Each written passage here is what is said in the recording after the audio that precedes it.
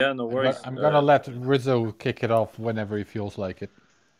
Yeah, sure. I guess let's dive in. Appreciate everybody joining us for this Bitcoin Magazine Clubhouse. Obviously, getting a lot of requests from readers these days to really kind of understand what's going on with Taproot. Obviously, would highly recommend everybody in the audience right now to check out Aaron Van Werdum's past work on the subject.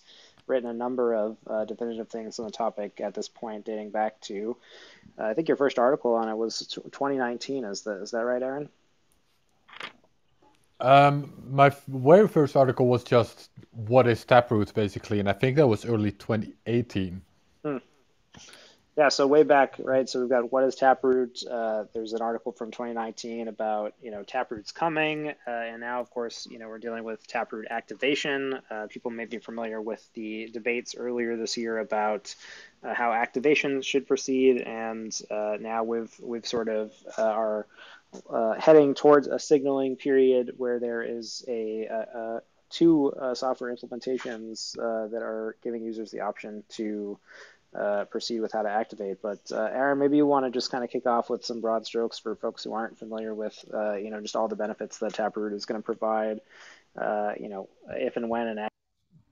Yeah, so I'll give a very brief recap, sort of the story so far. So yeah, Taproot is a proposed protocol upgrade for Bitcoin, which offers a very efficient and privacy-preserving smart contracts. So Bitcoin already does support smart contracts. It has basic smart contracting tools, and Taproot sort of offers a solution to make this more efficient, compact, and privacy-preserving.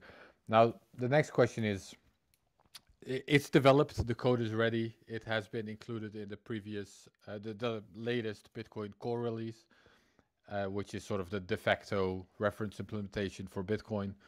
And then the next question is, okay, how do you get this upgrade live on the network? Which is a very interesting question for a project like Bitcoin, because Bitcoin doesn't have any single person to decide that. Bitcoin doesn't have a Jerome Powell to dictate the rules or a Vitalik Buterin. It's a pretty decentralized thing, and somehow the whole network needs to come to consensus on the new rules. If there's part of the network switching before another part, that could get risky with potential chain splits. Now, what was figured out years ago, and actually Pete Rizzo and I published an article on that a couple of months ago, was that you can leverage hash power. You can leverage miners to sort of push the upgrade forward, because if a majority of hash power is enforcing the new rules, then the rest of the network can sort of upgrade whenever they feel like it. There's no risk of consensus split in that case. However, with the previous soft fork that Bitcoin has, soft fork, this is the type of upgrade we're talking about, which is a backwards compatible upgrade. That was SegWit, that was the previous soft fork. Miners were sort of starting to leverage their coordination ability to try to influence protocol development. So this hash power signaling to make sure that the majority of hash power is enforcing the new rules is meant as a coordination mechanism, but miners started to abuse this. This was ultimately overcome by what is called a UASF, a user-activated soft fork, which basically means, well, there's different ways of doing it, but it basically means that users decide on this and this date, we're going to enforce new rules in one way or another. So at that point, miners that aren't enforcing the rules or that aren't helping coordinate this enforcement of the rules, they're going to have their blocks rejected. So that's a strong incentive for miners to actually start coordinating and helping the upgrade happen. Did someone want to, Rizzo? No, awesome. I was just gonna say, yeah, I think we're gonna start with some questions. I'll be kind of filling in, and then, obviously opening up to the floor. So if you do have any questions, feel free to raise your hand. We'll call you up. But yeah, I think that was a great overview, Aaron. I guess I wanted to start maybe with something. Hang on. Let me finish real quick. So this is what we did a couple years ago. Now we're a couple years later, and the past events have sort of spurred the debate again on how to upgrade the Bitcoin protocol, and there were sort of two main camps on this at a certain point, which is one camp said, okay, let's just use the minor signaling mechanism again. And if it works, great. If it doesn't work, we'll have to figure out something else. And then there's another camp that said, okay, we're going to use this minor signaling, but we're already going to embed the new rule that if they don't help, then at some point we're going to mandate this signaling. This has now led to two different clients that both each do their own thing. So you've got the Bitcoin Core client, which has implemented speedy trial, which is hash power signaling for 3 months. If after these 3 months miners haven't coordinated upgrades, then it's time to reconsider. And then there's an alternative client, which is called, well, we're going to call it the based client, I guess, which has a much longer signaling period for 18 months. And then after these 18 months, the activation is going to be enforced. Does anyone in the panel agree with everything so far, or? Michael, do you think that was a fair summary? You've tried to summarize. Sounds good to me. Yeah, I think that was a good summary. Yeah. Rizzo, did you want to go straight to questions, or? Yeah, I think we had a question from Paul. Maybe we'll try, Paul, if you want to kick it off, and then I'll jump in with a couple from me, and then Paul, did you have something you wanted to ask? Sure. So I've only been superficially following Taproot activation. Are you aware of what Luke Dash Jr.'s concerns are with the current rollout? Well, maybe Bitcoin Mechanic. Do you want to answer that question? Yeah. So Luke's concerns. Bitcoin Mechanic is the lead maintainer. Well, maybe you should introduce yourself. Yeah. So I'm the guy that actually released the based client. Obviously, Luke Dash Jr. is much more responsible for the code in it. But as has been pointed out, most of the code is just, stuff that's been in core for a long time anyway. BIP8 has been in core and reviewed by core anyway. So, I worked with Luke on this. I've wanted this style of activation for a long time, but my motivations from Luke are slightly different. And answering your question, Paul, is a little difficult to do because every time I try and characterize Luke's position with it, I make some sort of technical mistake that he disagrees with flat out and fails to explain to me why exactly I'm wrong. But I think anyone that's dealt with Luke before can empathize that it can be quite difficult understanding him exactly. Though I think his main concern is the fact that he considers BIP8 to have obvious consensus within the Bitcoin community, and I share this with him. I don't. Gauging consensus is obviously a really difficult thing to do, and it doesn't mean unanimousness or unanimity, if I'm using that word right. Consensus just means this is what it looks like everyone wants, which we can all agree Taproot itself has consensus. And as far as I could tell, after the SegWit drama, every Bitcoiner I knew that got their hands dirty wanted to never make that mistake again and go with lot false or BIP9 or MTP even. All of these things seemed like mistakes that we all agreed on.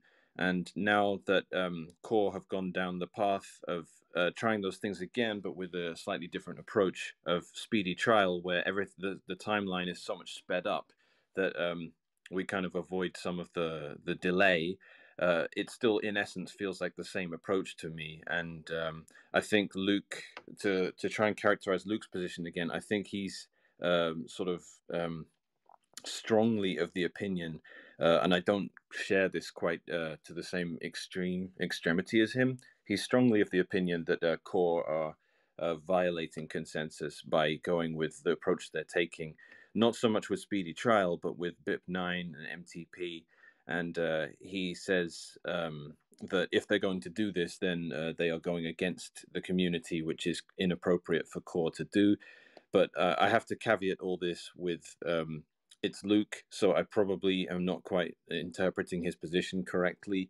And I also don't share that position myself. I don't think that that Core are being, they've been accused of being liars or enemies of Bitcoin and all this stuff, not just by Luke but by others. I don't share that. I do genuinely think everyone wants to have Taproot activated, and we're just disagreeing. But I hope that answers at least some of your question. I'd also like to make clear that the speedy trial aspect is almost certainly going to be compatible between Bitcoin Core and this alternative release that Bitcoin Mechanics worked on. So the highly likely scenario is that Taproot activates using speedy trial either on both Core and this alternative release, and there really shouldn't be any problems. It only gets more complicated if speedy trial fails to activate. I guess I have a question for the floor about speedy trial. Obviously, I think Aaron kind of led off with, sort of a more kind of historic look at, how different forks in Bitcoin have activated, whether it's the users deciding or miners. I guess I'm curious for everybody here, is speedy trial something unique? Is this the first time that we're trying something like this? Is it like other things that we've tried before? I guess what's the current take on how we arrived at that idea, and then what it says about the process of getting community consensus around a governance. Well, in an attempt to steal man, I would guess it's attempting what we tried before in essence, but with the timeline completely changed. So instead of trying SegWit rollout, BIP 149, etc., where you have a long period, if it's obvious that the miners aren't going to activate this thing, you have to wait until timeout before you can try anything else again. Speedy trial says, okay, we're going to do that again, but if the miners for some reason are blocking it again, they only have 3 months before it fails, and then we can try something else. Exactly. So it fails fast, but there's a delay until it activates. So it succeeds slow but fails fast, which was designed so that if miners don't signal, we're not waiting for a whole year, but at the same time, we're not rushing activation. So if miners do signal, then we will know when activation will be. It'll be middle of November of this year.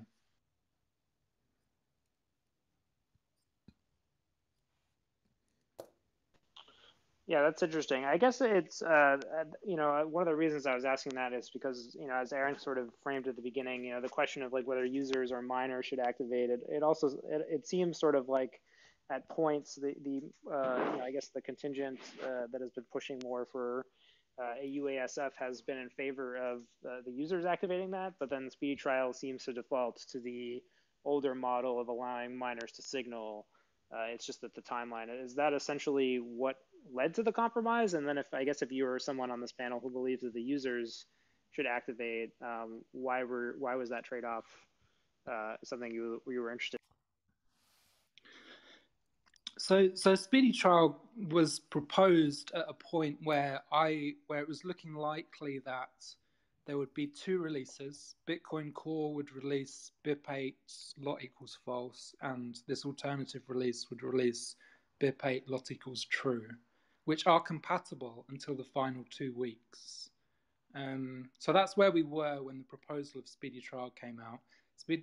Because it had a fail fast dynamic, pretty much everyone was happy to give it a go, right? So we only lose 3 months if speedy trial doesn't activate.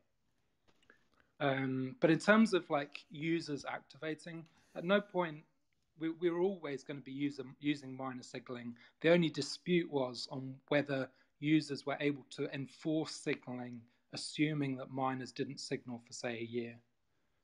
So we were always using miner signaling. There was no dispute over that. It was just whether there would be forced signaling at the end of the period or not. Yeah, and I would say the difference of opinion was also on whether or not to bake this in or not, where even some of the lot false proponents, they didn't want to exclude the idea of mandatory signaling at some point. They just didn't want to release a client immediately that would bake that in. They wanted to, see what happened, and then if Taproot wouldn't be activated, reconsider, revisit Taproot itself, see if there was maybe some problem with it that they hadn't noticed before, ask miners why they didn't activate. While the lot is true side, they figured there's no reason that miners could possibly reject this, or otherwise they should have already told us. So let's just bake in the response and go for it. I think it just comes down to like, if I can speak to my motivation for releasing it, because it isn't really the same as Luke's. It's not so much a claim of deception or dishonesty or anything like that. It really just comes down to what's written on the Taproot.works website that is a part of this release, which is how do we actually deal with the problem of activating upgrades in the network? Because I think I'm agreeing with Rusty here, which is we're just kicking the can down the road for an actual workable way to do this in the future, because devs don't want to do it. It's not appropriate for devs to do it, and there's so much that goes into making it not have the appearance of a dev activated soft fork. So instead they just sort of push it to miners, and miners are in a position that they just don't belong in. If I can refer to an old tweet thread that was written by a guy called Matthew Hayward, who works for Blockstream. Back in the SegWit wars, or the fork wars, he said he characterized the miners as employees of the network, and he said what they were trying to do as sort of employees or security guards of some sort of office somewhere was saying, we're not going to guard this office anymore. We're not going to show up to work here. We're changing the building. We're going to walk over to another building as the security. And if you need to move your office to this building, we're going to guard, because that's what we're guarding now. We choose it. And then the network itself, as in the operators of it, said, well, no, if you don't show up to work, we're just going to hire other people and you won't get paid.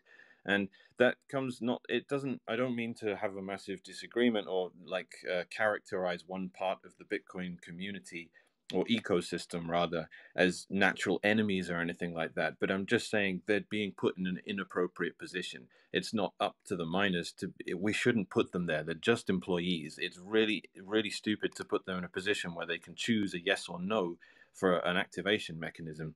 So the user activated soft fork, it gives the miners nothing more than the ability to make the upgrade happen gracefully and maybe accelerate it if they want, but nothing more than that, because nothing more than that's really appropriate. So for me, it just comes down to user activated soft fork is the right way to approach this sort of thing. And it's that for that reason, Core will never agree on it, because they're not just users; they are devs. So it becomes completely inappropriate. So yeah, that's why we did it. And sorry if that's a little bit of a tangent there, but yeah. Perhaps let's bring in Alejandro to get a mining pool perspective. Yeah, I was just gonna ask that, because it's my impression that, Alessandro, you have been asking around on miners' opinions, and it was my impression that that was pretty hard. Like, miners don't even want to be in that position. Is that correct, or? Can we also clarify the difference between forced signaling because user activated soft fork has become a very broad term to refer to the concept of flag days as enforced by some alternative client. And we really need to separate the forced signaling aspect of both BIP8 lock true, BIP 148, and the current proposed UASF thing that Bitcoin Mechanic has been working on, and the concept of a flag day activation itself. The first one involves miners very heavily, involves kind of forcing miners to signal so as to force the rest of the network to activate some rules, right? The BIP 148 and to some extent this new proposal kind of have a very explicit goal of a small subset of users who are going to run this client are going to tell miners that we're going to basically either, hold the network hostage in some way so that we can force the entire network to have some new rule set that it might otherwise not have had, versus, a flag day activation isn't really that goal. And it's really an important distinction, right? Because we're talking about small minority of users trying to kind of force the rest of the network to have some new rule set, versus, you know, something where it becomes active as a part of users upgrading, right? There's a good piece by Peter from some number of years ago talking about, you know, what does it mean for a fork to be for a soft fork to be active, right? And he argues, and I think hopefully people would generally agree, that you can't call a fork active because miners are enforcing it.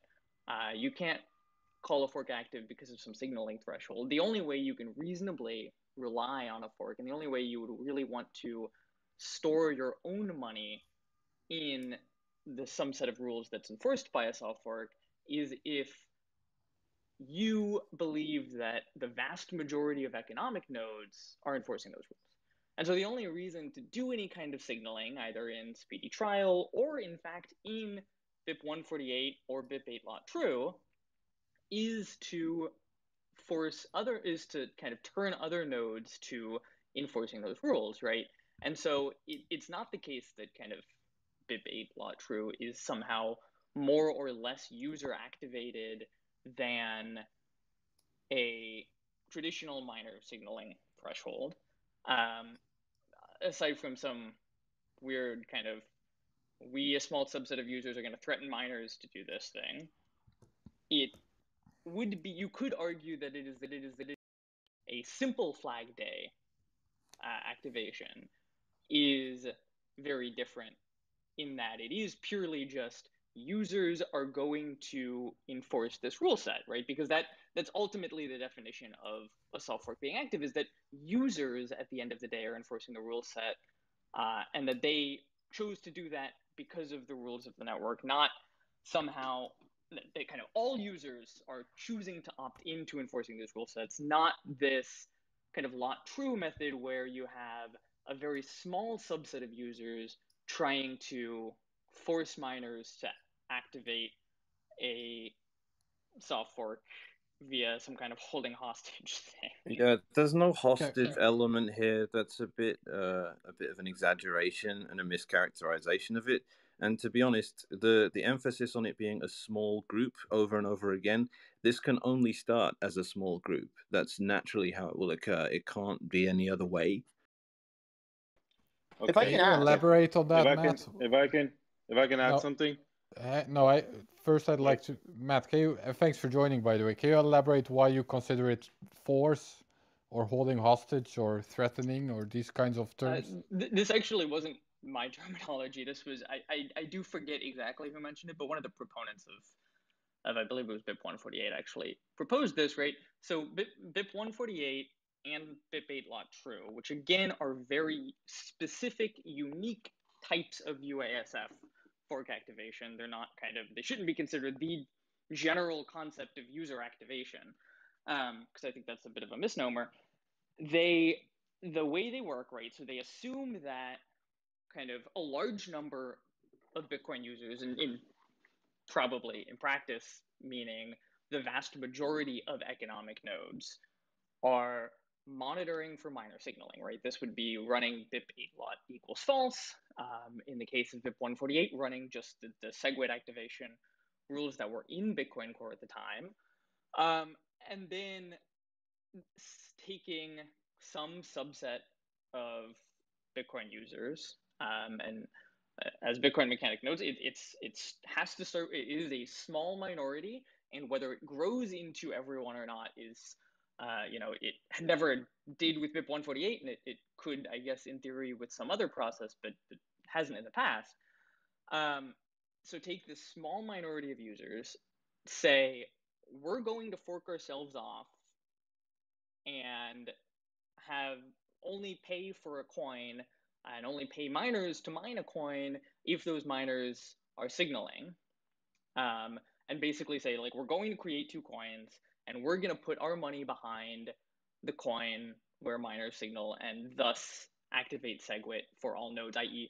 once they signal, they bring all of the other nodes along with them, and kind of this minority trying to push this fork brings all of the rest of the network with them in activating this fork, right? So it's not kind of this, everyone is signaling, everyone wants this to happen. Like, okay, maybe everyone wants this to happen, but certainly you're kind of making this threat of, we're going to fork the network, we're going to create 2 Bitcoins, and either you come along with us and hopefully signal, and then this fork activates for everyone, or you don't come along with us and we create 2 Bitcoins, and then we let the market figure it out, right? Yeah, At that point, sorry. it would have to be, can I jump in there, people Matt? either buying this Matt, fork can I coin jump or in there? people not. Because what we're doing is, this characterization only makes sense if we're talking about an upgrade that there isn't an obvious consensus on with the network. The fact that everyone wants Taproot means that we're not going to be holding anyone hostage or forcing an upgrade that people don't want. Because why No, in a absolutely situation not. where No, because it's about the consensus rules, right? And with BIP 148 and BIP 8 lot true, the consensus rules are actually 2 forks, right? You have first a flag day fork that forces signaling.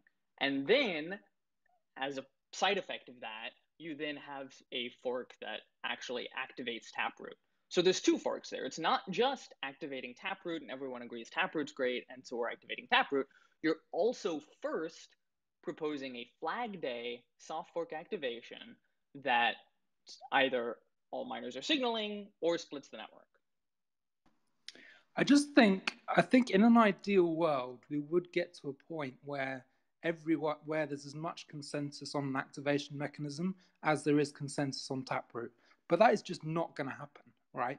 So, I mean, some people, let's assume Speedy's trial fails. Some people will agree with Matt and say we should do a flag day, but there won't be consensus on it. I can absolutely guarantee you. And there won't be the same level of consensus on any activation mechanism as there is on Taproot. That has become abundantly clear.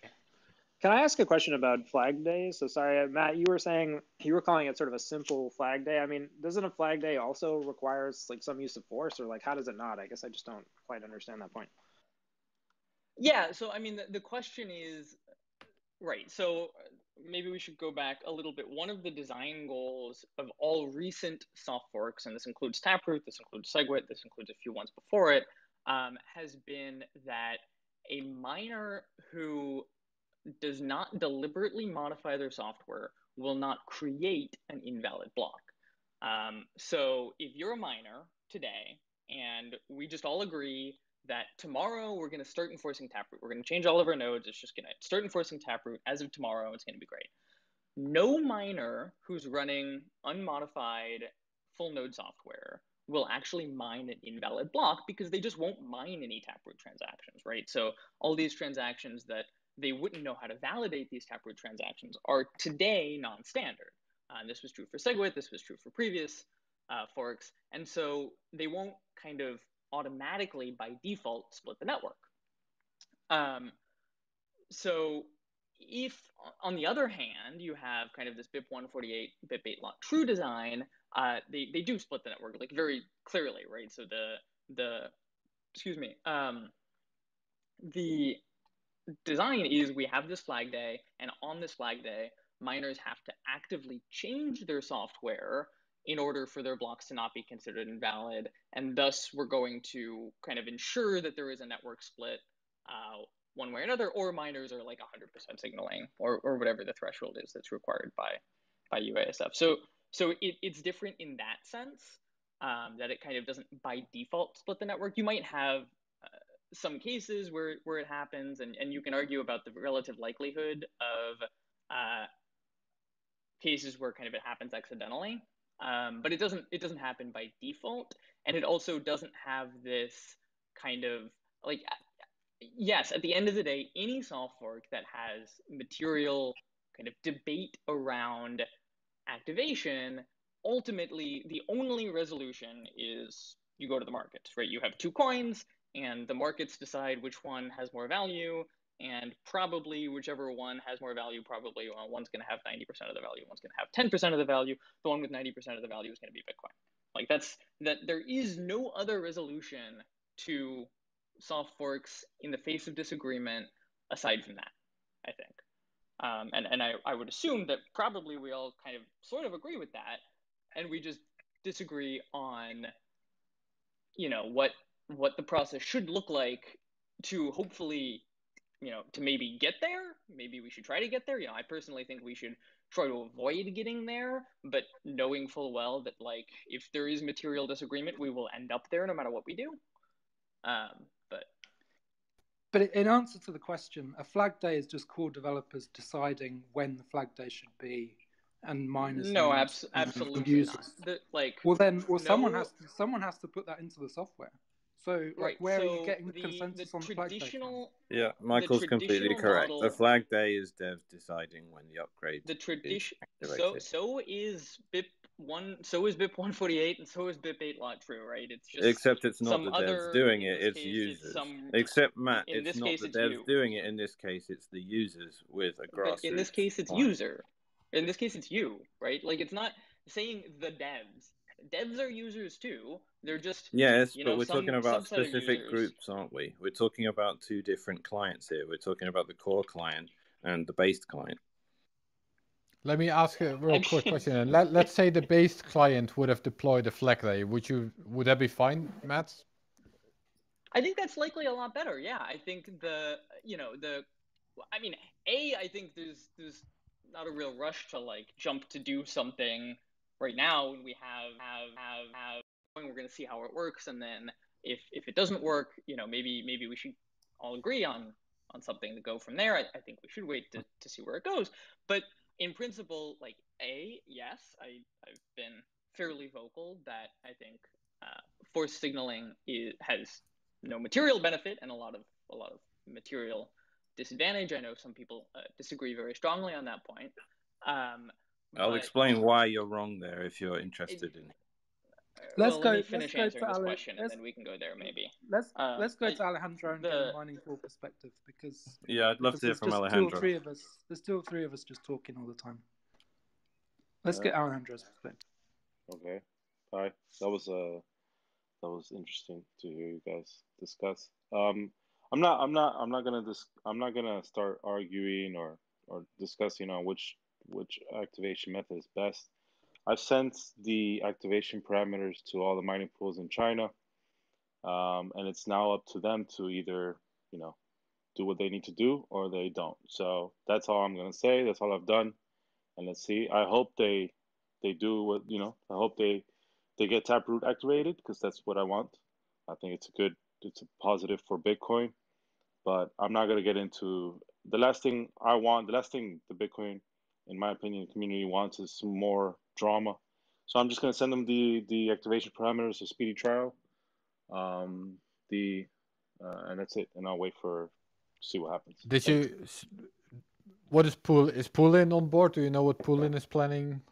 Have you spoken to? Yes, of course. We're working on it. Poolin's working on it right now. So I hope to, Poolin is, it's a large company, and we have lots of projects going on. So, but it's a high priority for us. We're working on it right now. I'm sure F2 Pool is probably working on it too. So that means that's already, around 30% of the hash rate will be on board with speedy trial. Getting back to my previous question, basically, was that a fair assessment? Do you have the impression that miners even care, to put it bluntly, or do they just want to have a solution and whatever? Care about what exactly? About how the upgrade happens specifically. It's hard to say. I think it's hard to say. I can't answer for all mining pools. I speak to them a lot, but every single mining pool has their own, the thinking. So, yeah. Do they keep up with the debate at all, as far as you can tell, or not really? Yes. The large ones are following everything. I don't know about the smaller ones. The smaller ones are just trying to survive, to be honest with you. But the large mining pools do follow development closely. But I don't know exactly what they're thinking. All I can speak for is Poolin. Poolin's working on getting it. I'm working on getting speedy trial. and F2Pool I think also is working on it. I mean, we signaled speed trial on taprootactivation.com, and we were pretty happy when Bitcoin Core integrated it.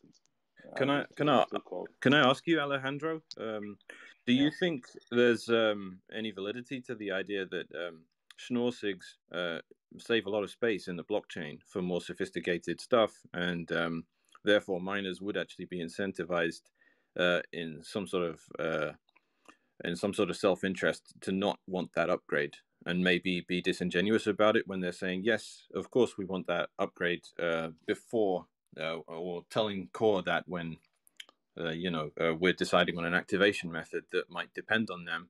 Do you think there's any sort of validity to, if you ask Jihan before we rolled out BIP 149, do you want SegWit? Of course he would have said, yeah, I want SegWit. Please leave that up to me. I'm definitely going to activate it, guys. No worries. Like, of course he would lie about it then. So, of course, I'm not accusing you of being dishonest here, but this is maybe a perspective that I find hasn't really been explored or looked into with regard to whether miners are being honest with their intentions before the activation is launched. You see, these type of questions like that, I don't find them very useful.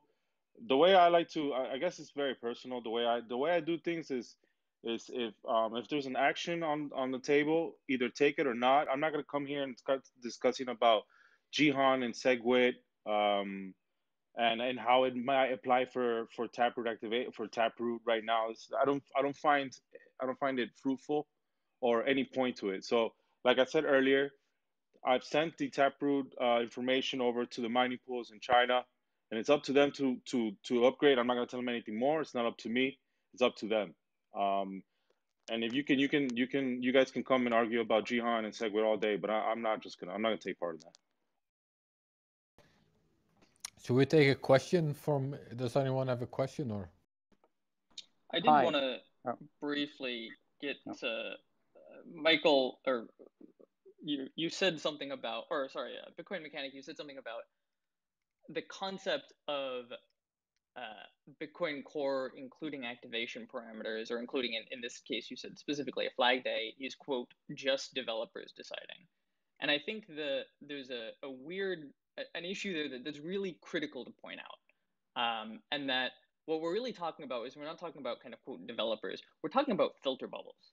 And what you're saying is basically that, the Bitcoin developers are in their little filter bubble, and that, them deciding, it's obviously a fairly diverse crowd, deciding on a activation parameter to propose to the network in a release of Bitcoin Core, which of course Bitcoin developers have never been able to do anything but propose in the form of a release, just like you proposed in the form of a release a different activation method.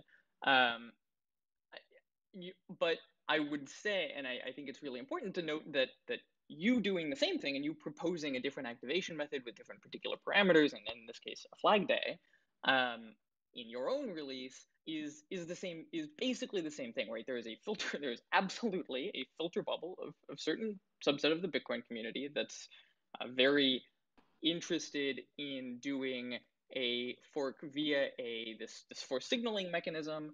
And I mean, you look at Luke saying that this clearly has consensus, but I mean, I would argue it clearly only has consensus in his particular filter bubble. And we're all in a filter bubble. Like, don't get me wrong, we all are, but I have a really hard time with you suggesting that it's somehow different. It is not. Okay, well, it's no different between Bitcoin Core proposing something and you proposing something. It's just people's own view of what consensus is based on their filter bubble. There is a difference, Matt, because users will blindly run Bitcoin Core as the reference client and the most popular client. To actually run a alternative client is a conscious choice where they're moving away from what they normally do. So that's one big difference. If Core was to push a flag day, there'd be a lot of Core users that would just blindly run Core with a flag day in it, and the flag day would likely activate Core without any miner or user conscious choice. And that's I mean, that's true to some extent, I think you don't give enough credit to, the real, at the end of the day, what matters is economic nodes, and you don't give enough credit to, for example, large exchanges, for example, miners like Alejandro was talking about, for example, some end users, but that's not actually a hugely popular use of Bitcoin Core, who do actually read what's going on and are, maybe they're not super motivated to take a part in the discussion because they don't really care the way they just kind of want to see it activated, and as long as it's activated in a somewhat reasonable fashion, they're not gonna try to interject their opinion, but they do care and they do read these things, and they've that said, I do agree that we could probably do better. Bitcoin Core has never had an auto update mechanism for this very reason, to discourage that kind of just, I'm just going to follow what Bitcoin Core says around consensus. But if there's a massive improvement that could be had that doesn't at the same time risk just splitting the network needlessly, then I think that'd be a great direction. Of course, not splitting the network needlessly is a critical goal here too, right? There are competing goals, and one of them is, if you start having 20 different activation things and users running different things and everyone just saying we're going to run different incompatible consensus rules on the network, all of a sudden it's a mess, right? This whole theory of Bitcoin is this stable currency that people can build a business on and rely on and store their life wealth in, all of a sudden just flies out the window. So you do have to walk that line a little bit. Your advocacy, what you're doing there is you're advocating essentially what comes down to some sort of centralized planning in order to avoid any split on the network. And you're doing it via this trusted thing that everyone is going to run, that Michael just alluded to, which is people just run Bitcoin Core because it's what we're used to. But what you don't allow for in that situation is if Bitcoin Core is doing something that some of the community feels violates consensus. Because we can say, for a long time, there isn't necessarily consensus for BIP8 or lot true, and that's fair enough. I can say that, but I can guarantee that there's no one that is consented that I know personally or that I've ever come across that says, I want BIP9, I want MTP, I want Speedy Char. All of these things are people just watching Core, and you're talking about filter bubbles. That is the filter bubble, really, that's gone off in its own direction and done its own thing. And I think it's totally violating consensus. And in that situation, I mean, look, I have spoken to a lot of people who think that. And also, I think Michael has done a reasonable job of ensuring that the meetings that Michael was organizing on IRC, as well as, actively encouraging people from any part of the Bitcoin community to respond on the mailing list. These things are open to everyone. And if you're suggesting that it's so any release of Bitcoin Core is just a proposal, and certainly Alejandro and other mining pools would have to work on signaling for this, but also users have to upgrade for something for a soft fork to reasonably be considered valid. And so this proposal came out of a broad public discussion that anyone can contribute to, and a lot of people did contribute to. I understand that there are pockets of the Bitcoin community where they feel that they strongly disagree with this, but okay, so don't run it and encourage people not to run it, which you're doing, and that's great. But at the same time, no, I'm not.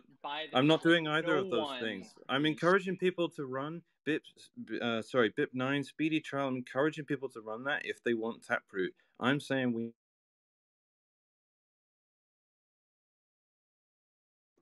I think he dropped off. Did you? Yeah, I believe he dropped off. I actually have a meeting that I have to go to, but there was one thing I just wanted to say that I disagree with Bitcoin Mechanic on, which is I do think there is community consensus around Speedy Trial, even though I do think it's slightly I do think this BIP9 MTP version of it is slightly inferior, but I don't think the community cares. Sorry, so that's where I disagree with Bitcoin Mechanic on. Yeah, sorry, I got a phone call there, so my Clubhouse cut out. I don't know how long for. Matt, I have to respond to the sort of the concern you're placing, or the concern trolling you're doing about splitting the network and screwing with this, the reputation of this reliable currency and all that stuff. that's not squarely on us. It can totally happen as well if core do something that people don't agree with, and if speedy trial fails, and we've made every effort to be compatible with speedy trial, despite some very, very esoteric concerns of Greg Maxwell, as far as I can tell, in every likely circumstance or every possible circumstance, if speedy trial activates, we activate too. There is no split on the network whatsoever. If speedy trial doesn't activate, then a split becomes possible if core deliberately and maliciously launch another incompatible upgrade mechanism that doesn't fit with what we've done in our client. And in that case, first of all, not on our deliberately, head. you can't say that like Bitcoin Core must now follow the decisions we've made, because like otherwise it'll. I mean, yes, if your concern is true, splitting the like, network, then you should. If your concern is splitting the network, then you should, because there's nothing except official forced in signaling does inherently risk splitting the network in a very significant way. Now, Yes. if you were talking about doing and a how you flag decrease day, that risk is by making yourself compatible with it, not by fighting it. No, that doesn't materially decrease the risk. The risk is the forced signaling itself, and the only way to decrease that risk is for miners to signal. So that's a conversation between you and Alejandro and other pools, not anything to do with Bitcoin Core. No, of course, the more people that run it, the less risk there is of splitting the network. That's an established fact. It was beyond obvious during BIP 148 and SegWit. So you're suggesting then that Bitcoin Core, because you've released this client, if the goal is to, so I mean, let's be clear. We're talking about the instance where like, speedy trial fails. We're talking about a speedy trial fails here, which basically none of us expect to happen anyway. Right. So yes, we are, but in the case that speedy trial fails, okay, now core, okay, even if core does release a fork that, or a bitbait lot false version that monitors for signaling, and let's say, for example, some users don't upgrade to it, maybe some users don't like the idea of a forced signaling flag day, like, for example, me. I think that's a needless risk, but some users don't follow that, then it still runs a very large risk of splitting the network. That doesn't really have to do with just something, Bitcoin Core proposing some version that also has bitbait lot true. That doesn't necessarily guarantee that we've really materially decreased the risk of splitting the network. I don't really understand how, it's kind of up to core to solve that risk. It's not. No, I'm not saying it's up to core to solve it. I'm just saying you shouldn't come up with if we're in a circumstance where speedy trial has failed, and then I would imagine there'd be a lot of people at that point running the based client. I think if core then did nothing, that wouldn't really matter, and if they did what you just suggested, that would be okay. But my argument was against core releasing something that was incompatible with what would happen at the in the rollout and the activation period. By default, it is incompatible. It's not even like a question of releasing something new that's deliberately incompatible. Like, it's already incompatible, right? Like if you are a miner and you're just it's not. It's the soft fork upgrade. It doesn't violate backward compatibility. If we upgrade, but we upgrade. Absolutely, miners don't take active action to signal for the fork. And they wouldn't do that, just like they didn't do that with BIP 148. They wouldn't do that because they haven't done it in the past. We have demonstrable proof from the past. We've actually tried this before, and we've seen it work. That's why it's a reasonable approach. I know you don't think it works. Particularly unique situation. Yes, and it was basically the same situation, but done in a much more rushed way, in a much more haphazard fashion. So the fact that it can work then, and we're trying it again now, but with a much longer and more relaxed rollout, gives me more confidence in it, not less. If speedy trial fails, and there is this alternative client on the network, core essentially has three choices, and obviously that, like, core isn't an entity, so there's core contributors and outside contributors, and the community will want to say, but essentially core will have the choice of either releasing nothing, releasing something that is compatible with this alternative release until the forced signaling in November 2022, or releasing something that is potentially incompatible before then.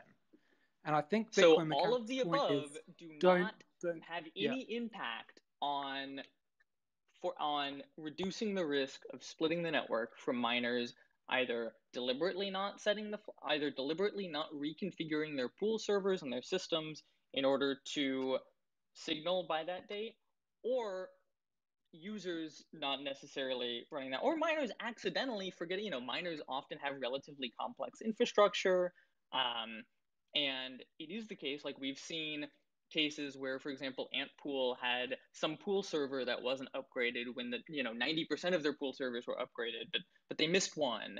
And so that is something that can split the network in this context, right? So none of the things you propose. That's not anyone's problem except one miner that might forget something. No, that's it's not everyone's the general problem network's unless problem. everyone is running the thing that is enforcing this flag day for signaling, right? So it doesn't have. So because you still require everyone is running this flag day for signaling. These are ridiculous. In order to avoid splitting the network. Matt, sorry. Matt, you gotta let other people speak, eh?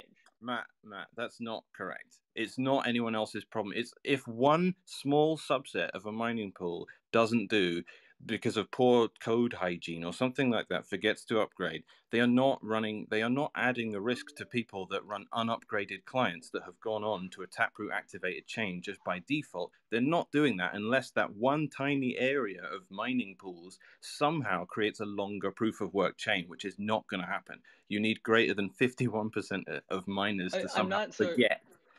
Sorry, I'm not suggesting in this context a persistent fork. I'm suggesting instead that significant reorgs are a harm to a lot of people using Bitcoin regularly, right? A lot of people accept deposits at 1, 2, or 3 confirmations. We can say that maybe they shouldn't do that, and they probably shouldn't.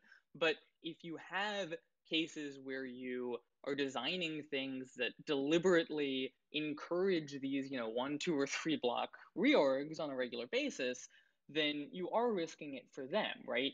And so the only way to de-risk that, if we want to do this kind of forced signaling, which maybe we do, then it would be for everyone to be running this client, because then, of course, if everyone's running this client, they just ignore these random reorgs that are invalid to them. So this in order concern to risk it, we have to have everyone running it, at which point we might as well just do a flag day. Why do the forced signaling? If this concern is valid, then you're not actually assuaging any of that, because you're still doing miner activated soft fork with speedy trial. Oh, sorry, I'm not. So I in this context, I was discussing, like you were saying, assuming speedy trial fails, what do we do next? And so the question in my mind is, I think probably we have some agreement that we want to do some kind of flag day UASF thing. I'm arguing that in that context, I think we should absolutely not be doing forced signaling, and we should instead be talking about doing a simple flag day, because I don't think forced signaling adds value, and like I was discussing, it adds some risk of needless reorgs. I really want to debate you on this. Clients. I would love to debate you on that, because I completely disagree, and I'd love to hear your opinion on it. I think that doing just a flag day without allowing miners to make the upgrade more graceful just introduces needless risk, and you seem to have the opposite perspective, that the flag day is somehow safer, when I think it's the exact opposite. So I think we can certainly. So AJ has proposed doing like 90% of hash power signaling cancels, but sorry, we could do, for example, a BIP8 lot true style thing that just doesn't do the forced signaling part, right? Where so you have signaling for a year, and miners can at any point signal and activate the fork, but at the end of the year, it activates either way without this additional step of forcing signaling prior to that activation.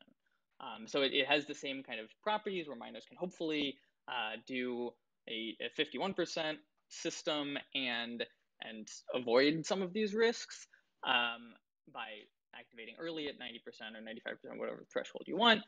But you don't get this property of, if you fail to reach that threshold at the end of the signaling period at the end of this year, you immediately create significant risk of reorg, specifically because if you reach that point, you know that you don't have 90% signaling, and you know that you don't have 90% kind of participating in this. And so you already by default have 10% hash power, 15% hash power is going to create. Can I ask a question? Because right, we know that. You guys said you were going to be taking questions. And it's been interesting listening, but I have a question I want to ask.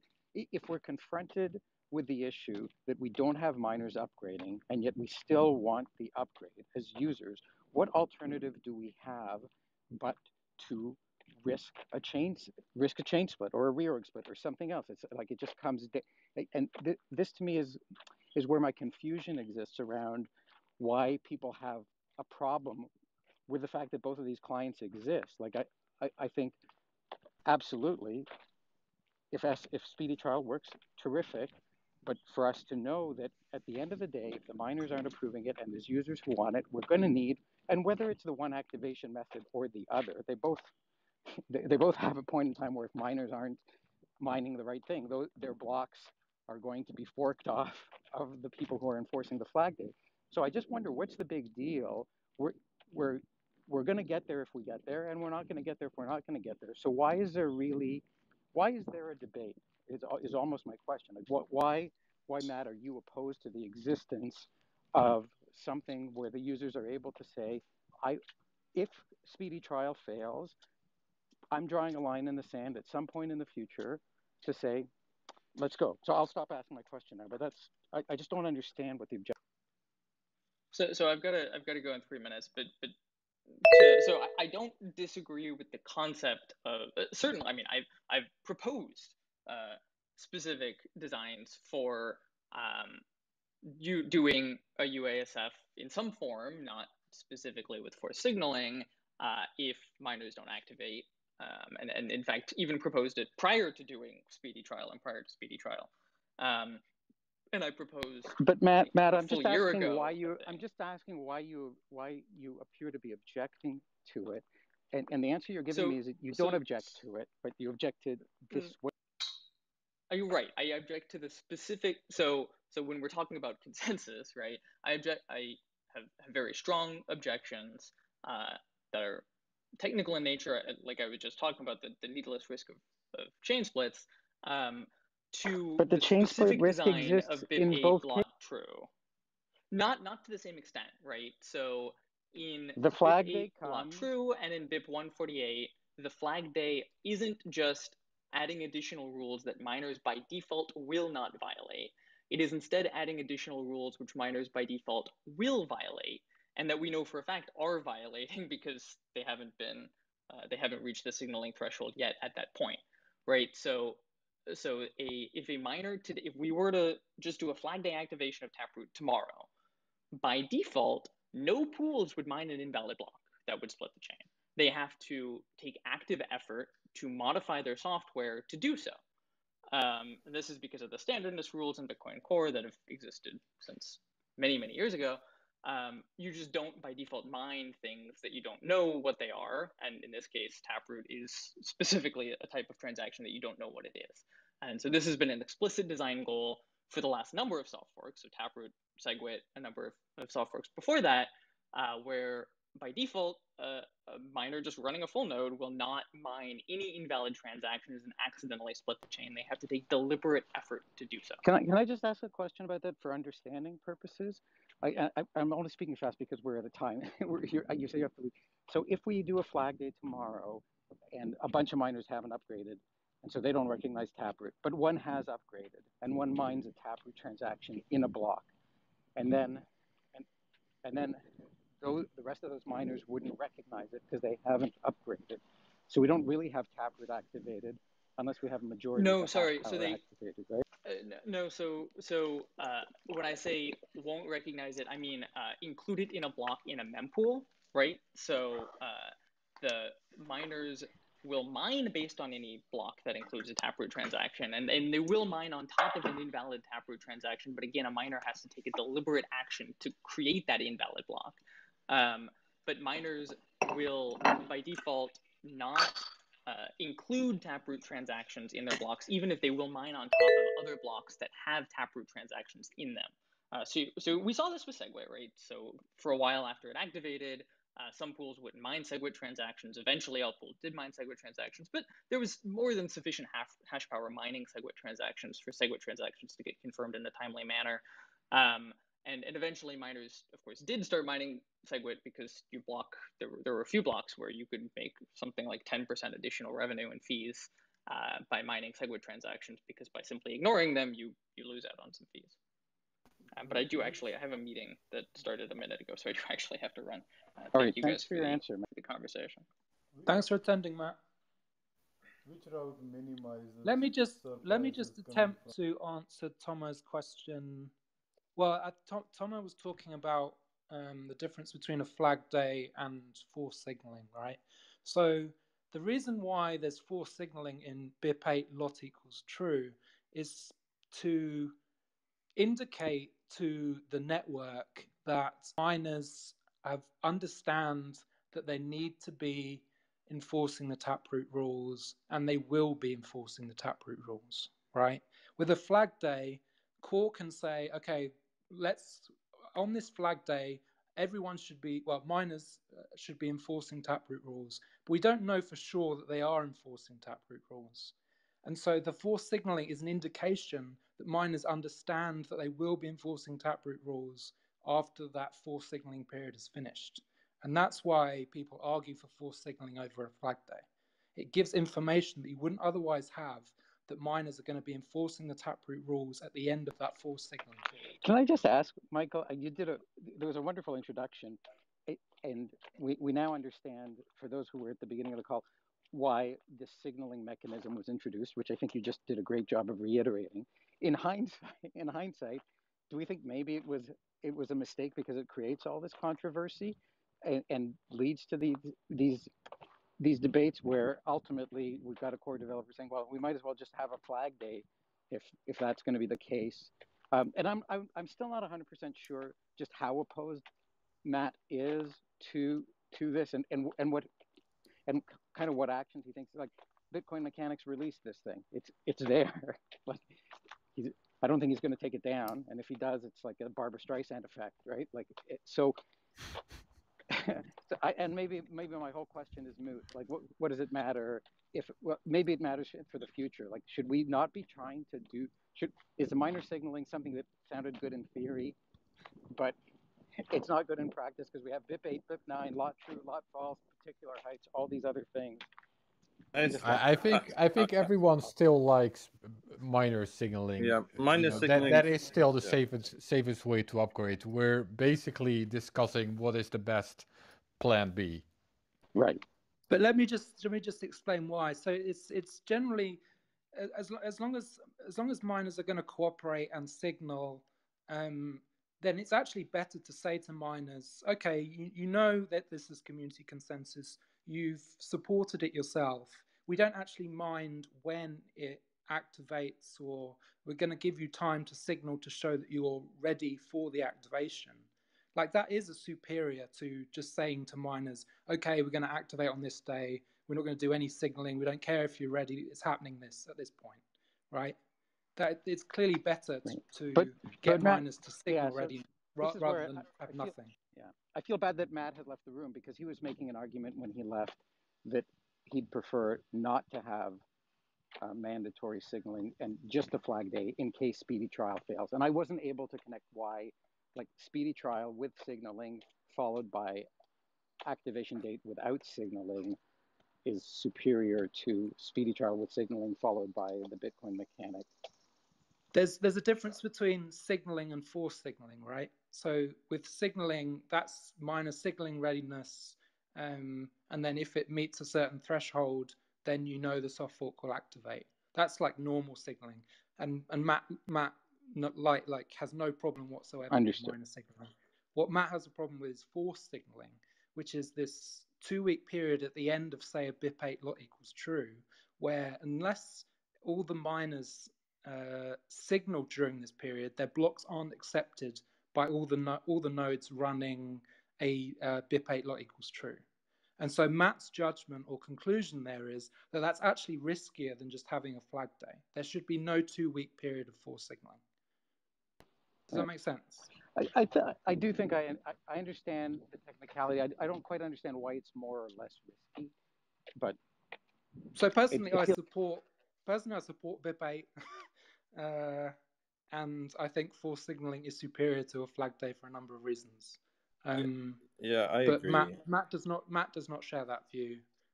His view, again, it's hard to speak for somebody else, whether that be Luke or Matt or anybody else. But his view is that a flag day would be less risky than having a 2-week period of force signaling. I suspect he'd also say miners could like fake signal. They could signal during that 2-week period, but not actually enforce the rules after that 2-week period. Yeah, I'm a little spooked by Yeah. speedy trial that like we can say, oh, it's going to get activated in November by now, but it goes so long without activating that what if people have a change of heart? What if some miners have a change of heart between signaling for activation and the actual activation date? I know these are all edge cases.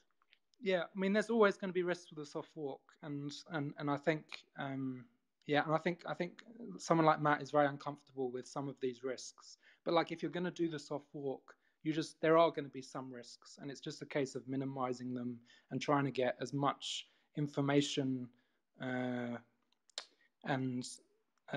indications of what miners are actually enforcing and what rules users are enforcing on the network. But there's going to be risks. Like, there aren't as many risks as there would be if you had a hard fork and everyone had to upgrade at a certain point. But there are still risks, and you just can't avoid. Yeah, and I listen. And from my point of view, I actually view this whole debate as really healthy. To me, this is how decentralization works. Different people have different ideas. Everyone seems to have a different idea here, but we all have the same incentive, which is to not fork the chain. And so, like, I'm confident it'll actually all sort itself out. Yes, not after we fight. First, let's fight. No fight.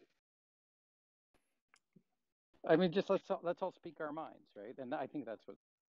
Yeah, like for me, it's just an obvious. It's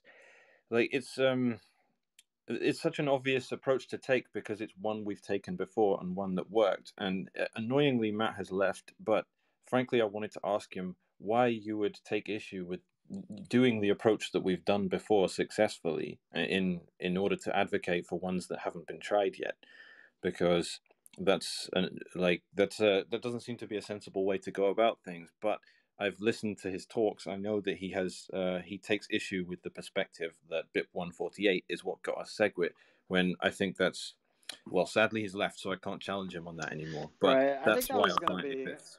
That was going to be my next question. I think like it's one of the underlying things that I'm kind of unclear about is what the consensus is in core about what happened with SegWit and how that exactly upgraded.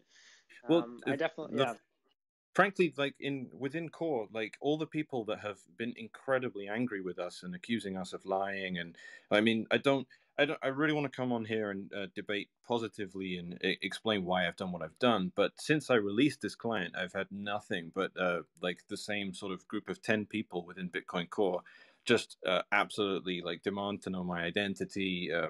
Which is not a secret, by the way, but also just say we're trying to be deceptive with the name of the client. And there's a lot of accusations, and also just Matt, within minutes of me posting it, said, don't run clients like this. This is how you get coins stolen and things like that. And this is all really, really quite insulting. We're not trying to do anything like that. It's open source, for God's sake. There's no secret coin stealing inside our client, and compile it yourself.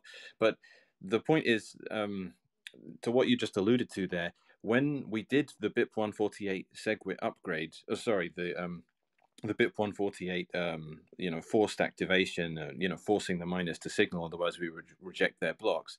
When we did that, we met exactly the same resistance. Greg Maxwell was incredibly against it. The only people that supported it were the same people, like Luke Jr. I think Peter Todd was sort of on the fence with that one, but the core devs generally didn't support it. And I think we're just in exactly the same situation again. It's the users that got SegWit. It's not the devs. It's the devs that wrote SegWit and launched a failing activation mechanism that they're basically repeating with speedy trial. And to take it to a more diplomatic and neutral perspective, that's not something I want to criticize anyone for, even though I've been put in a position where I have to be quite defensive of what we've done. It's just inappropriate for miners and inappropriate for devs to launch things like flag days, or, you know, miners be put in a position where they have the yes or no button. It just makes so much more sense for user activated soft fork clients to come out which say, we're going to use miner activation as a signaling method. We will reject blocks if you don't use it eventually, but we want the grace that comes with having a miner activated soft fork, because, you know, miners mine blocks. That's how we all reconvene and decide on have consensus on what the perfect state of the Bitcoin network is. That happens once every 10 minutes on average. We can use that to really, really smoothly launch an activation, but we're not going to add in the option for that to be optional. We're just going to say, do it at any point you want. If it reaches over 90% in anything, that's fine. But the actual forceful element of this can only really logically come from the users. And my real point is, it has in the past, it was successful.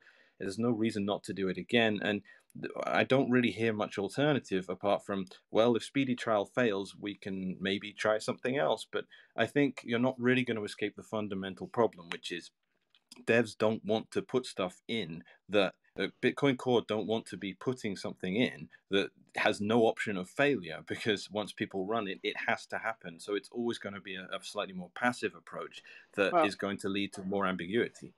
I mean, I think that he's also taking some issue, or, you know, I don't know, this is what I guess my impression is just that, you know, who gets to claim that they're doing something on behalf of the users, you know, right? You're a developer, right? The code that was developed by someone, right? So I think also, I think maybe that's what he was saying about Flag Day, whereas at a certain point, like, how can the users actually, how can a user take any action without becoming a developer?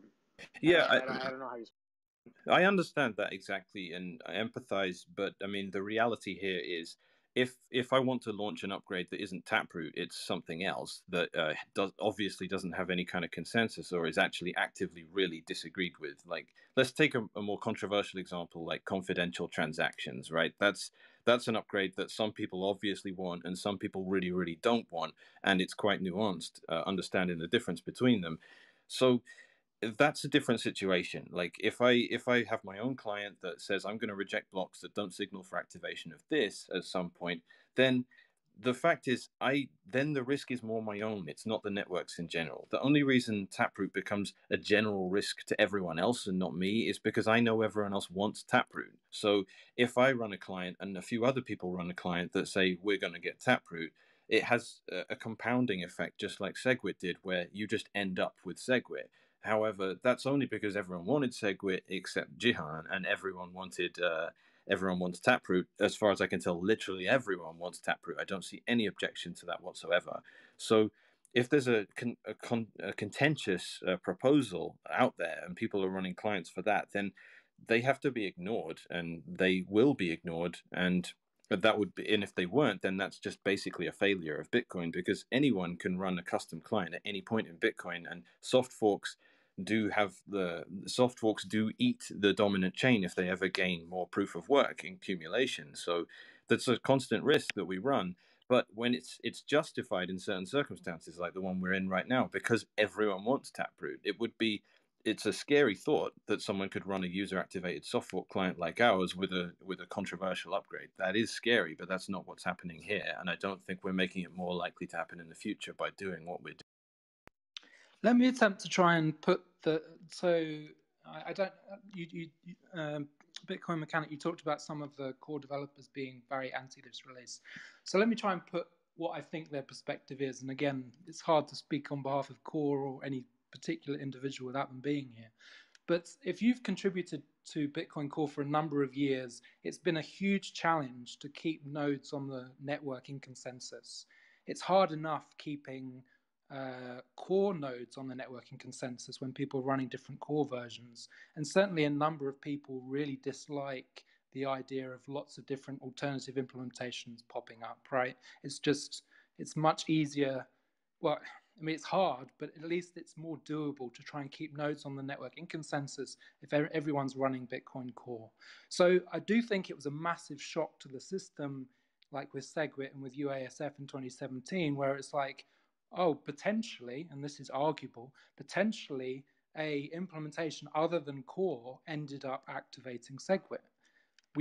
That some people would agree with that, some people wouldn't, but that is a big shock to the system when you're used to one project pushing out soft fork activation mechanisms, them all activating fine, no problems, and then we had the absolute chaos of SegWit, and some people are to adjust to this potential new world where either there's an alternative implementation that runs in parallel with core during these activation deployments, or perhaps even in the future, core never actually releases any activations. But it isn't that a new would be world, my preference. and I think a lot of people are uncomfortable adjusting to this new world. Well, I would push back on that a little bit. I think Aaron soft fork and big and just kind of how did that go? And it didn't seem like that went any more or less smoothly than SegWit. Like there wasn't that was run, but I mean there was certainly a lot of disagreement at that time. It doesn't really feel like there's a perfect model. But that's on what's actually. I mean, Matt's correct in saying both the soft fork and the activation is both consensus code, but I do think it's illustrative or it's useful to separate the two. There can be arguments or discussion on what should be in the soft fork, and in this case there have been those discussions, and there's overwhelming consensus that the Taproot soft fork is absolutely fine, but that's different having discussions on what should be in the soft fork to what activation mechanism is used to activate that soft fork. And I think in history, like Aaron can correct me if I'm wrong, but the discussions were on what should be in the soft fork rather than all this controversy and all these discussions and arguments over how to actually activate what's in that soft fork. Yeah, I think that's mostly right. I'm trying to remember, was there any debate on the activation itself, Pete, in the P2SH case? I think there was a little bit, maybe. Well, right? There was a debate about the miners being, they were being asked to signal and they didn't understand why. So, one of the incidents, I guess, in that piece is that, Gavin and Luke are essentially lobbying to the different miners, trying to get them to activate or, to enact this thing. The decision between which of their versions was the better version. And the miners, in this case, there was this one miner named Tycho who just sort of objects to the whole idea of him being asked in the first place. So I don't know. I feel like amongst the mining community, I guess if you were to even think about that on a smaller scale, they still were sort of unclear why they were being put in that role, or I don't know. There was still this sort of essential question, it seems, of should miners, even though it's safer, play any role in kind of deciding for anyone. Ultimately they did do that, but there was some contingency that was confused and or didn't quite understand why we would desire such a system. Yeah, I think that's sort of how I see it. Sort of the P2SH soft fork, that's where miner signaling was sort of invented, and that had its own issues already with, like Pete said, at least one miner sort of not accepting that kind of role. And then with SegWit, the signaling solution turned out to be a problem. So now we're at Taproot, and now so this is sort of the third step in the evolution of how do we actually do this stuff. Yeah, I think it's such a good. I think it's a good precedent to set what we're doing. I think, and it has the SegWit precedent too. I just think merge the code, get the code into get the logic into the code base, but don't be responsible for the upgrade because it is too contentious, and you can't really stop UASF movements and rely on them to be the way to get these things in the future. I think it's a sensible division of responsibility in the Bitcoin ecosystem too. It doesn't put miners in an uncomfortable position, and it doesn't put devs in an uncomfortable position, because neither of them really want it, as far as I can see, but users really do. Like, I see so many users on Twitter with like BIP8, let's go, lot true, let's go. Like, I've just seen it all over the place. They want the role. They want to take the activation method into their own hands, and they can't do it until the actual activation, or sorry, the logic of the upgrade is in the code base in the first place. So that's to me, it's just a sensible division of labor. It is a challenge, though, Bitcoin Mechanic, if if core doesn't release any activation code, you effectively need like the miners and the mining pools to be running this alternative activation release. And I don't think, as far as I know, that didn't happen with SegWit, and that's unlikely to happen this time unless speedy trial fails and we get to like the force signaling at the end of November to 2022. But SegWit had negative effects on the miners directly, right? And from my understanding, most of the mining community, at least myself, are supporting this type of utility coming to Bitcoin. Well, There was some speculation. Alessandro, you want to answer? Yeah. So the mining community is in the majority is happy with Taproot, and yeah, speedy trial. I feel speedy trial will be Taproot will be upgraded with speedy trial with no problem through the mining pools. It's just a matter of time. You have 89. Yeah, Michael did raise an interesting point, which I want to ask Bitcoin Mechanic about. So yeah, there was a difference in and this is also something Matt brought up. So in the case of the SegWit activation, SegWit activated because, at least in part, because Bitcoin Core was running what is essentially Lotus false. So they were still, monitoring hash power signaling and activated SegWit when that signaling threshold was met. So then the BIP 148 client came along and it sort of triggered activation for all Bitcoin Core nodes. Now it seems like in this case that might not be what is going to happen. It might be that Bitcoin Core is just going to release nothing, for example. So in that case, there's nothing to actually trigger. Do you think that's going to make things more difficult, more risky, impossible even? Probably not, but what's your perspective on that? Well, I mean, just very quickly, that's only if speedy trial fails to activate, right? We're talking about scenarios where speedy trials failed to activate, and potentially there's only this alternative client on the network with activation code, and Core's deciding whether to release activation code or not. Yeah, exactly. So, I mean, this might sound a little like I don't know a bit dangerous and a bit unsettling to some people. But I think there is something more important than stability and ossification within Bitcoin, which is the ability to have upgrades should we need them. And and you're right, Aaron, exactly, in that Core already had what they had for SegWit, and we could force what people just running vanilla Core nodes to be fine with SegWit by running this additional client in the background that would force clients, etc., etc. And if speedy trial fails, we don't have that. But in that instance, it comes down to a situation where I personally have been in a situation before where I thought Bitcoin was finished and it was going to die with various, hostile attacks from, the New York Agreement, things like that. But in those situations, I personally would just say, I don't care if it dies. This is what Bitcoin is to me. If it doesn't live like I want it to live, then it's finished and done, rather than sort of saying, okay, well, we just can't have Taproot then, or okay, well, I mean, there was Bitfinex setting up the futures market for SegWit 2x. I really thought we were done, but I put my money where my mouth was anyway. And I'm just saying that's my own personal approach. And again, I'm justifying why I'm taking the approach I'm taking.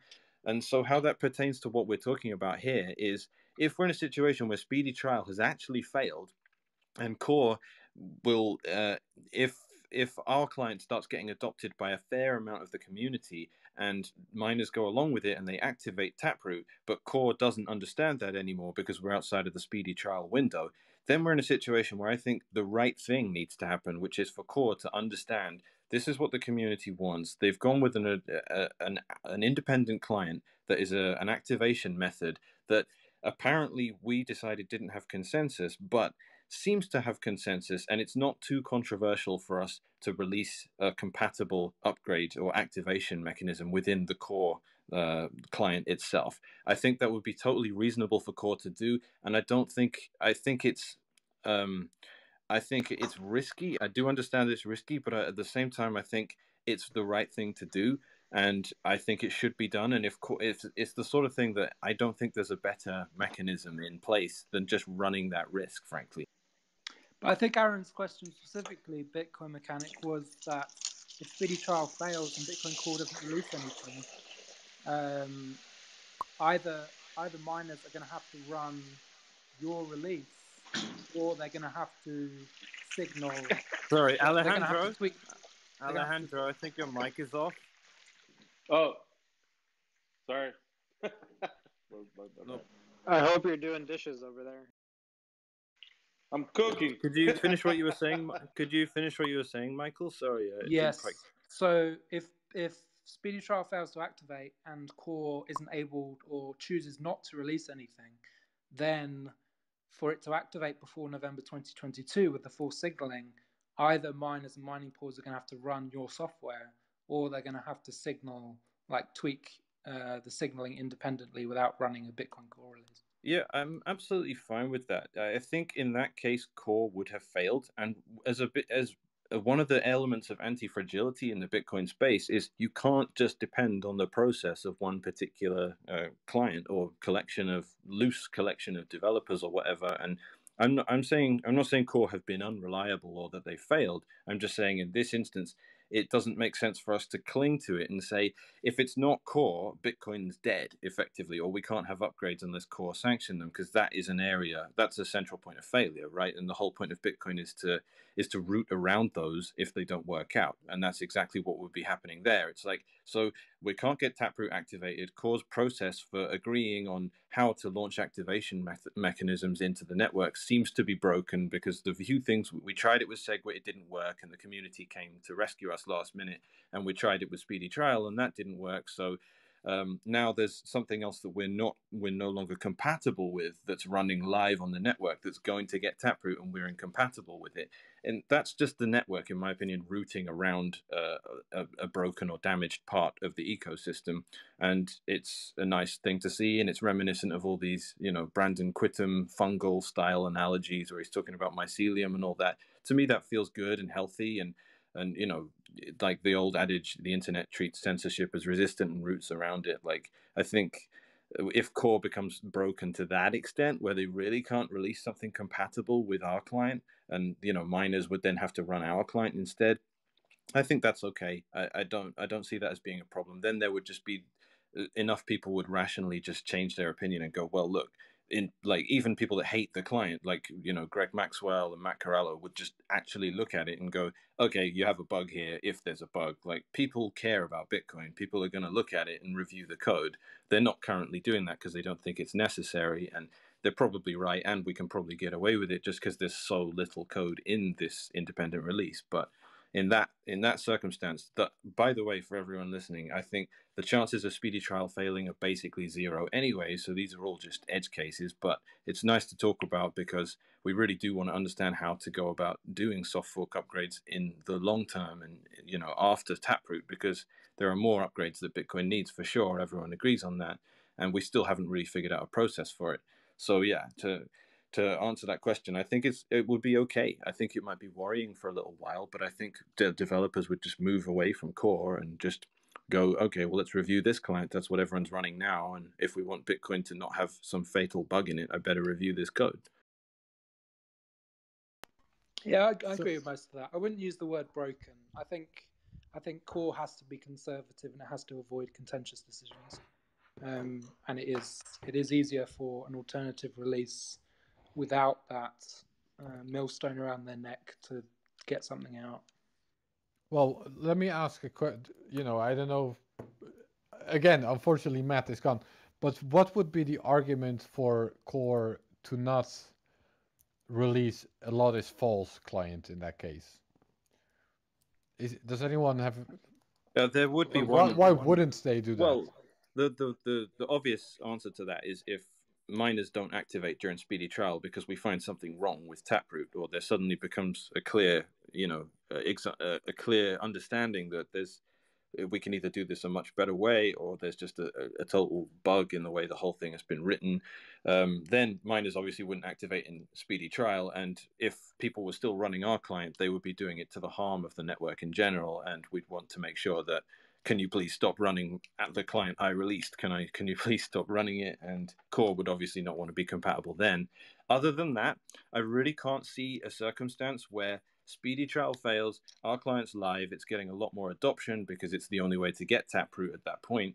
And I can see, to me, I just generally think there would be a lot of disagreement and a lot of people saying this sets negative precedent if we bow to this independent client. But I generally think those people would be on the wrong side of just the general Bitcoin ethos. You can't sit there and say, this isn't the official client, therefore we can't cave to it or anything like that. That would just be posturing and basically just the maintenance of something that would appear more and more centralized as regard to a development process. So I don't think that it could be legitimately argued against. But again, I'm on the other side and Matt's left, so it's hard to really steel man it. I don't think I can steel man it better than, there's just a bug in Taproot and we need to not have it. So of course we're not going to be compatible with this independent.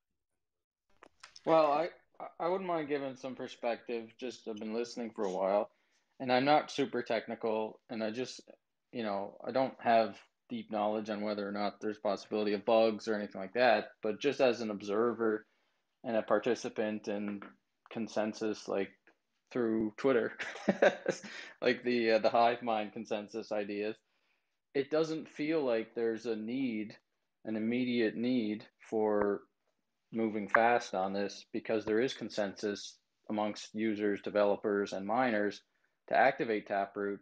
And it feels like it should be here already. It does feel like it should be here already, but it's like everybody has PTSD from before, and nobody wants to be defining Bitcoin's consensus rules to pretend like to allow the government at some point in the future, if they turn against Bitcoin, to point and say, you activated Taproot, so start filtering out all these OFAC transactions and all this stuff. So it doesn't feel like there's anything else than conservatism kind of like driving this. Everybody wants it. It's just my hard question is about Lotus Falls. It's just hard to get consensus, Brad. And we try and do everything with overwhelming consensus. We have overwhelming consensus on the soft fork. Yeah, but there's also doesn't seem to be any consensus that I can see or feel, because there's no risk, there's no attack happening. Yeah. So there's no consensus by regular users. There's always risk with soft forks. With last time though, like there was a large pushback in the community, right? Like there was a lot of marketing, like, as a miner, vote against SegWit, all this stuff. I'm not seeing any of that. I've only heard maybe a small percentage of miners speak out against it. The vast majority seem to be ready to do the. But I'm talking about like users wanting to do the user activated soft fork, like they did with BIP 148. There was groundswell for users because there was an existential threat to Bitcoin at that time by corporations and miners. Now it's just a bunch of nerds arguing how to activate the Taproot thing. It's not like an existential threat. So people are less likely to jump on the bandwagon of speedy trial or whatever, this new client that was released. That's just the way it feels to me. The problem with 2017 was that the USF was really rushed. So this time it's really, really well planned. If there are any problems, there's potentially some force signaling in November 2022. But it's not rushed in any way, shape, or form like it was in 2017. But it feels like it's trying to be rushed. It like what? It's not. Well, it's not. What a Bitcoin mechanic is talking about though is like they've got this client that they're trying to get support for, and me as someone who participated in the kind of idea of user activated soft fork in 2017 and No2X and stuff like that, I don't feel the need to support that like client. I just don't feel the need to even get involved. Because like you can wait until after speedy trials failed. You can wait until next year. You can wait till June 2022, whatever. But it's there if you need it and you want to run it. That's the point. Yeah. If speedy trial activates, then it's not needed. But if speedy trial doesn't, then it potentially is. I'm also going to have to leave. I'm just going to quickly answer Aaron's question, then I'm going to leave. So apologies. So Aaron said, what should core do if speedy trial fails? And there's a there's a alternative release on the network, right? I agree with Aaron that I think if it was up to me, Bitcoin Core would release a BIP8 lot equals false that doesn't have the false signaling at the end, because that would give miners the ability to signal and activate Taproot for another year after speedy trial has failed. And there'd only be forced signaling on the alternative client in November 2022. That's what I would do. Obviously, I haven't close to zero sway on what Core does, but that's what I'd do if I made the decision. I think it's going to be very controversial. Yeah, my question is, what is actually the argument against that? The argument against that, I think, would be, why should Core follow what an alternative release has decided? Why should Core follow the parameters that have been set in an alternative release when like all Core contributors haven't signed off on those parameters or the code that's in on that alternative release?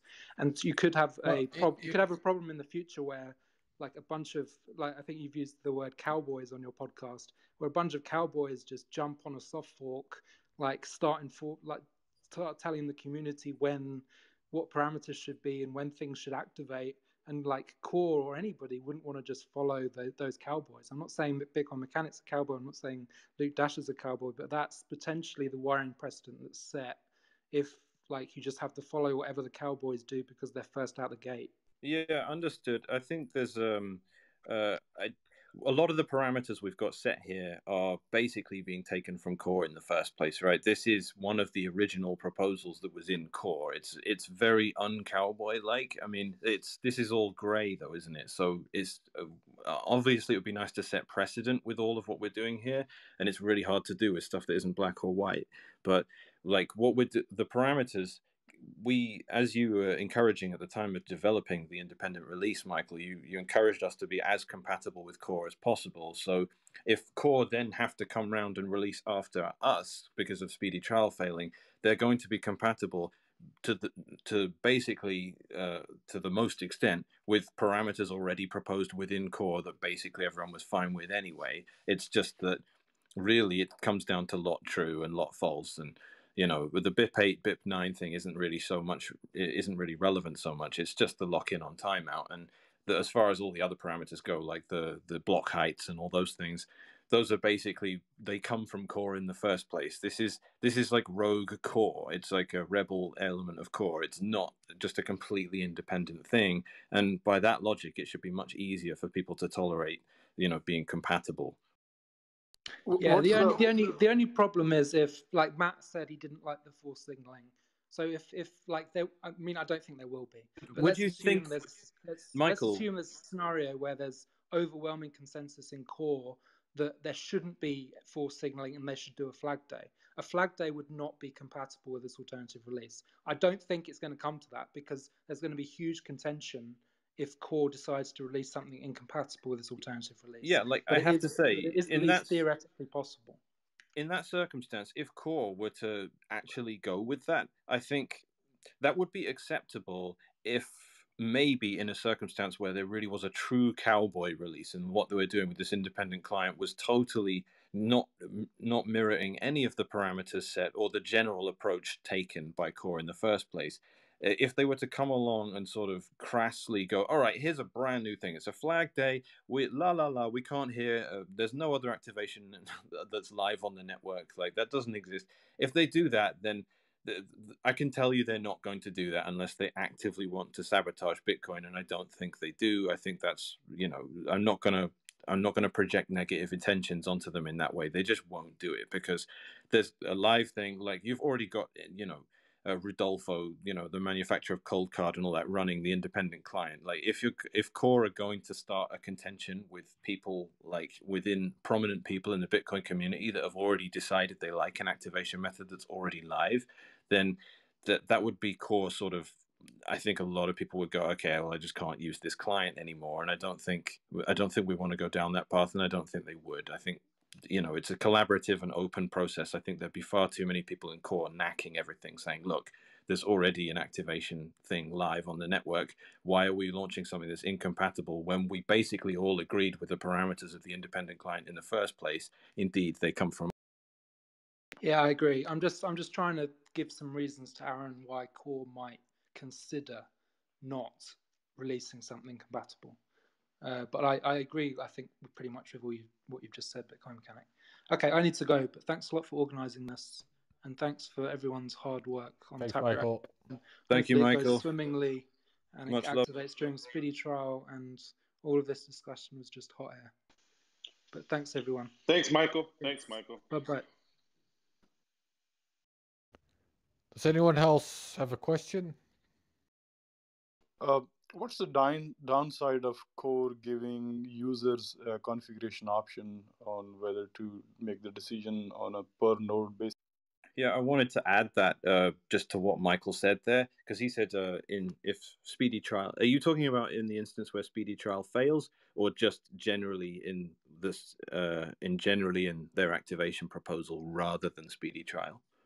Well, specifically for speedy trial in this case, but the general question also applies. In speedy trial, I'm still not entirely sure what the question is. So the question is, I think, why not release a lot is false client that users can manually configure to become a lot is true client? Is that right? Correct. In what circumstance, though? Whenever after speedy they trial? want. Oh, the configurable option. I don't know why that didn't get included. I don't know why, frankly. I can't answer to that because I'm not really involved in the core development process at all. It's something I would have liked, and if it was there, it would certainly negate the need for the based independent release client. Right. I think the answer is, as far as I can still man it, is that it would mean that Bitcoin Core is basically releasing a client that could potentially become incompatible with itself, and the core developers try really hard to keep the network in consensus, and so an option like that doesn't really sit well with that mission. Great point, Aaron. It adds a lot of uncertainty and a lot of unknowns that it would be better not to have. Personally, I don't think it's a bad idea, by the way. So I'm still manning an argument that I actually agree that would be a very interesting solution to this problem. But I think that would be the argument against it. Right. I mean, I understand the argument against it, and for that reason, maybe there could be a time limit for that option, and then you have to upgrade to the next client. Sorry, what do you mean? I'm not sure. Meaning there is a time limit up to which that applies, and after that, user cannot do that anymore, and they have to upgrade to the next release. What problem does this solve? A permanent, loss of consensus. I'm not sure I'm following. I think one of the benefits of using this solution is that you need a shelling point for when to start, enforcing the UASF basically, and by releasing a lot is false client with a lot is false option, the shelling point part is completely solved. But I'm not sure if that answers your question, because I'm not entirely sure what your question is. Well, my question is that there is a period of uncertainty, right? But at some point, the dust is going to settle, and there is going to be a decision one way or the other, and then that option that the user can configure stops working. So the user gets a certain period of time to express their opinion and help make the decision. I'm not sure that sort of solutions really work, because in the end, it is free software and anyone can deploy and change and run anything they want. So I also don't think this is the right approach for Core to take. So I don't really need to steelman the other side, because I don't really think I like it. But the more I think about it, I stop to like it, because that is essentially what we have now, which is two different releases, one with lot true and lot false. We kind of have that now, even though, Core isn't simply lot false. It's, it's speedy trial as well. So it fails faster. But, for Core to release something like that, it doesn't make a lot of sense, because within themselves, they're just going to argue that, we haven't really committed to either side, which is a complete fail. All we've done is introduce all this ambiguity, which is, some people are going to run. Basically, you can say, look, if we release this thing, everyone's just going to run lot true anyway. So it's like we're just releasing lot true, and anyone that runs lot false is just adding risk to the situation. So if we're going to release the option of lot true, we should just release lot true, because that's actually safer. Adding lot false into the mix just adds confusion and makes things potentially worse. So I don't think it would be a good idea. And given that is true, the only argument in favor of it, you're right, I agree with that. The argument in favor of it is that it would still require an active user action. It would still require users to actually do something, to switch a configuration switch, and therefore it does take away a little bit from the developers' control, the protocol rules perception. Yeah, so I agree, and even that comes down to a big point of contention with Axe and Nax. Like, a lot of people are saying, no, it can be okay, but you have to default it to off, or can it be within the Bitcoin conf, or do you have to go deeper into the code and recompile it yourself and flip the switch? Like, every one of these questions has so much disagreement around it that it just becomes impossible for Core to do it. And that's why Core always end up releasing these non-committal clients with lot false, and because they can't do anything that's more active than that, because it's just not appropriate. I'm repeating myself here, but you end up in an area and territory where Core devs are just not particularly comfortable, and quite rightly. And that's why I'm doing what I'm doing. I just wish they wouldn't attack this client so much, because it really just lets them off the hook rather than comes as an attack with them. And that's why it's completely compatible. There's a reason that if speedy trial activates, we activate too. And one thing that hasn't really been appreciated as well is that it's not really that much I can credit. I can't really take much credit for this at all, but there is the slight added incentive now for miners to activate, because they know there's a lot true client out there in the first place. So any resistance that they might have to activating is more futile in the long run, so they might as well just cause less disruption to the network by activating during speedy trial. So if speedy trial does work, this client that we've released can take arguably a tiny part of the credit for it succeeding, which has not really been appreciated at all. And it can only work in that direction. You can say our client didn't do anything if speedy trial activates, or you can say it helped a little bit, but you can't say it made it less likely to succeed. And Core would have succeeded with speedy trial, but then this independent release came out that screwed everything up. No, by being compatible, all we do is add likelihood that speedy trial works, which is another way that I see this whole process is actually in the end collaborative, and a result of the fact that everyone here just wants Taproot, and we're kind of helping make it happen. We're not playing a game of chicken here. We are being compatible. So this whole thing should work, and it should get us Taproot. And as Michael said, it's all just going to end up being hot air, but I don't think so. I think actually this will end up setting precedent as well. So we should probably not dismiss it all as just hot air, and this might be very important for the next soft fork up. Yeah, and I'm looking at Alejandro's site, and the support from the miners is 89% of the hash rate. So it's just 1% more that we need to. No, but that's about a month old. I need to update that. The hash rate changes, but what's the current? 90%. I need to do the math, but the hash rate decreased significantly with some outages in China, stuff like that. So it's a bit haphazard, but it's the grand majority of the mining pools. So it's around 90%. Yeah, to be clear, there is a slight difference, but an important difference, which is that Alejandro has been asking mining pools if they support Taproot. Yeah. That's not actually the same thing as the actual signaling that we're going to see on the chain. Maybe I'm stating the obvious, but I wanted to point that out.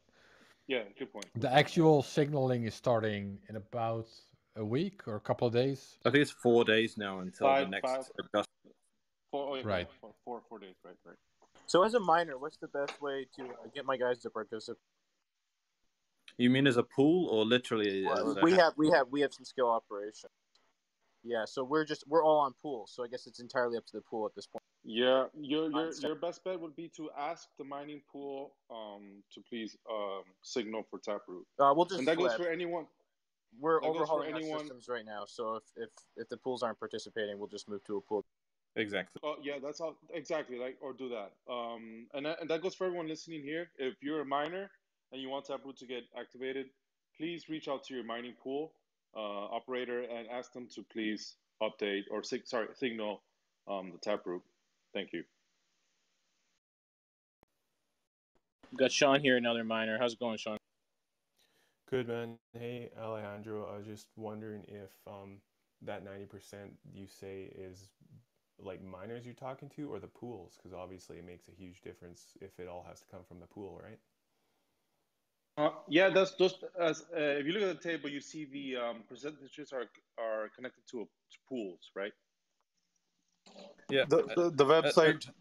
The website. At the end of the day, at the end of the day, this comes from blocks, right? And the only people that realistically can produce an actual block outside of a collaborative process is a very, very lucky solo miner or a very big operation. So everyone mines collaboratively in pools. So pools are the ones that choose whether the bit is flipped in the block they produce. So miners themselves don't have the choice beyond choosing what pool they go with.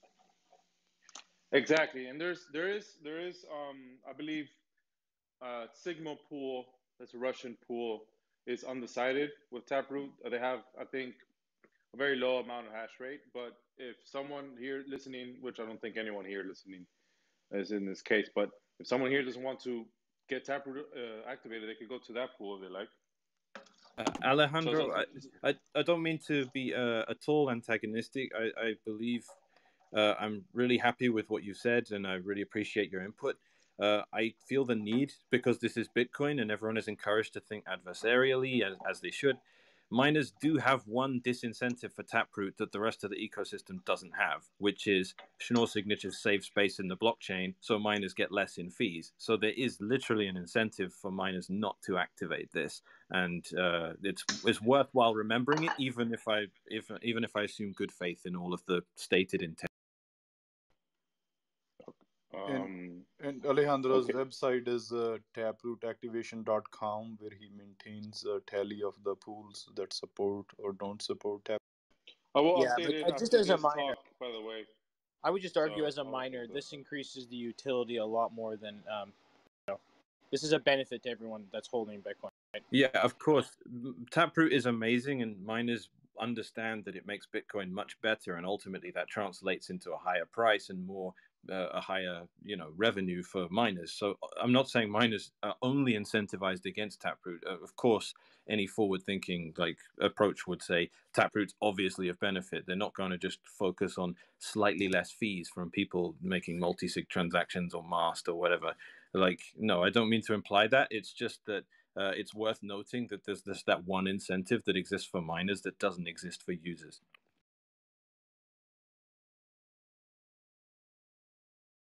I think everyone still has a little PTSD from the SEG. Yeah, I think that's true. Yeah, true. I'm just, it makes sense to consider all the edge cases. Like I said, I really don't think speedy trial will fail, and I really think the miners will activate during that. I completely agree with you, brother.